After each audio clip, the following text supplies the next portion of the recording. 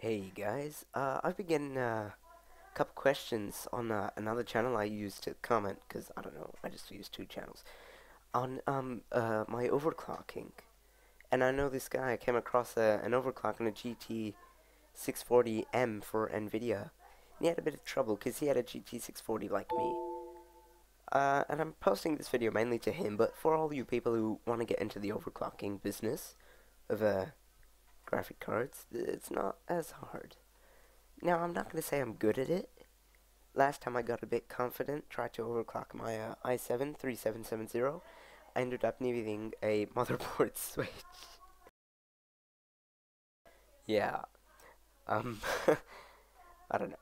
Anyway, so, Patrick, if you're watching this, yeah, this is mainly for you. I've got four different profiles for my graphics card. So, first of all, you'd want to get MSI Afterburner. This is like the most important thing in the world. Where is it? Here's mine. I'll leave a link to the website in the description. Doesn't matter which one you get, just get the latest one. Yeah, so basically, it'll start off by giving you this one. Where is it? User interface. It's gonna give you the default, which is good, but I like using the other one. It's gonna give you, yeah, don't touch the bowers. Unless you know what you're doing, do not touch the bowers. I don't know. I haven't touched them. This is what you're gonna talk about. But first of all, before you start that, you're going to go to settings. You're going to click the arrow, and you're going to go user interface.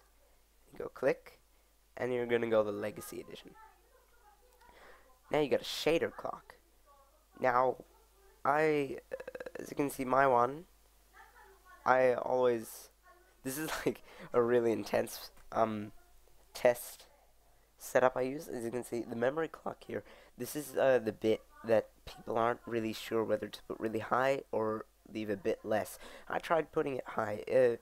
The only issues is GPU temperature. You don't want your graphics card going over 90 degrees Celsius for a long period of time. So I kind of even it out. I put it a bit low, like this. This is default. This is what, when you get your GPU out of the box or with the PC, this is what it's going to come in. This is like GT 640 standard. I hear the GT might be, I don't know what it's around, but the newer graphics card, their default is 900 for their core clocks. So yeah, you'll be stepping up quite a notch. Anyway, so you've gotten your MSI Afterburner, and you've set up your Legacy Skin Edition. You know, what you're gonna look at is your GPU temperature, GPU usage, your fan excuse me, your fan speed, and yeah, that's all you're really gonna worry about. Mainly GPU temperature and fan speed. What you're gonna do is, this is for GT 640, guys. What you're gonna do is you're gonna set it to the Legacy Edition. Then you're gonna up it. You're gonna up your core clock. Now, after my experiments, I realized that 900 is a reasonably stable core clock. Of course, if you don't feel comfortable or you keep getting crashes, you can of course lower it. You guys can experiment with higher. It's really about experimentation, but I found that 900, you set the core clock to 900, is the most stable. And your shader clock will, because it's linked, follow.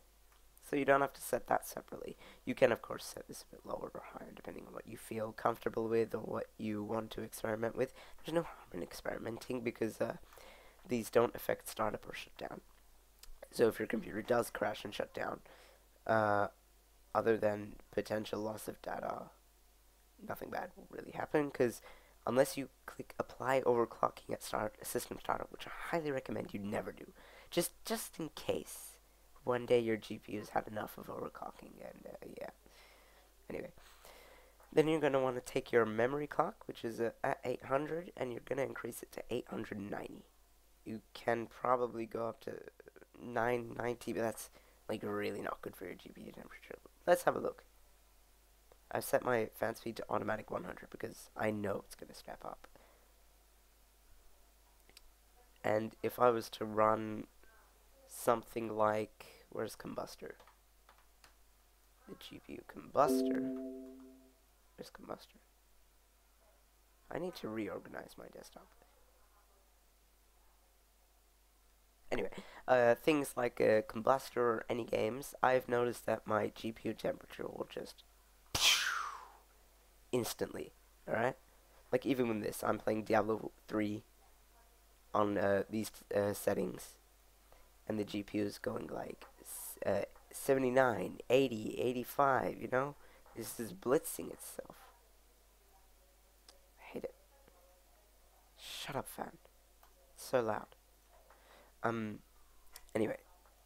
So you're going to set it to these settings, and by the end you should have it on auto. You should have it on 8, 90, memory clock, shader clock, core clock. This should work.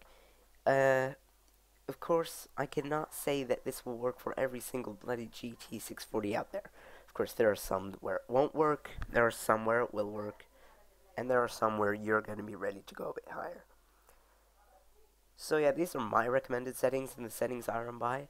I only turn this to this settings when I'm playing games. If I'm not, I always set it back to the default. This increases the lifetime of the GPU, you know, because keeping it on an overclocked means more power is going to be running through it. It's going to be moving spastically.